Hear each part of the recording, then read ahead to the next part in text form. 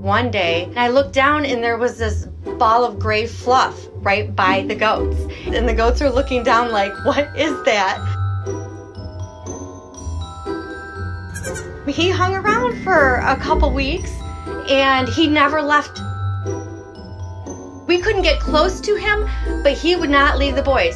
So we named him Gigi for gray goat. Since then, Gigi has not left their side. He loves those goats. We brought the ginger twins, Fletcher and Yoshi, home about 2 weeks after Gigi showed up. Everywhere those goats went, they'd be jumping around playing, and all of a sudden Gigi would just jump at them.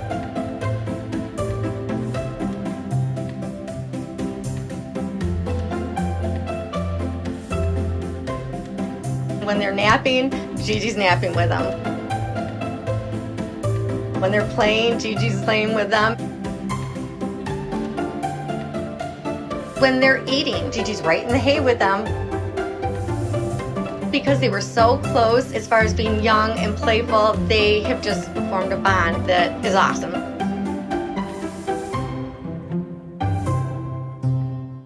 When I wake up, Gigi walks to the top of the steps and I'll sit there.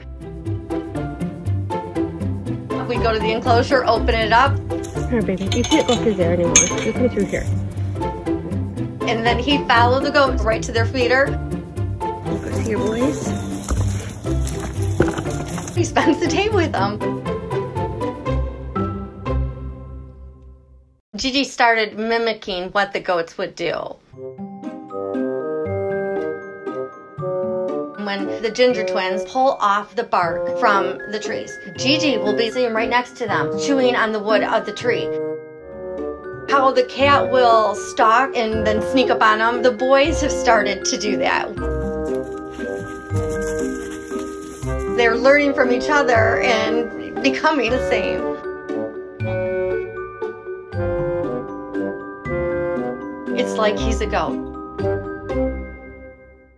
He hates coming inside at night. So I'm working on my videos and someone heard the goat cries in the audio and came up here and he got tired and fell asleep. We got another cat, so he would have somebody to play with.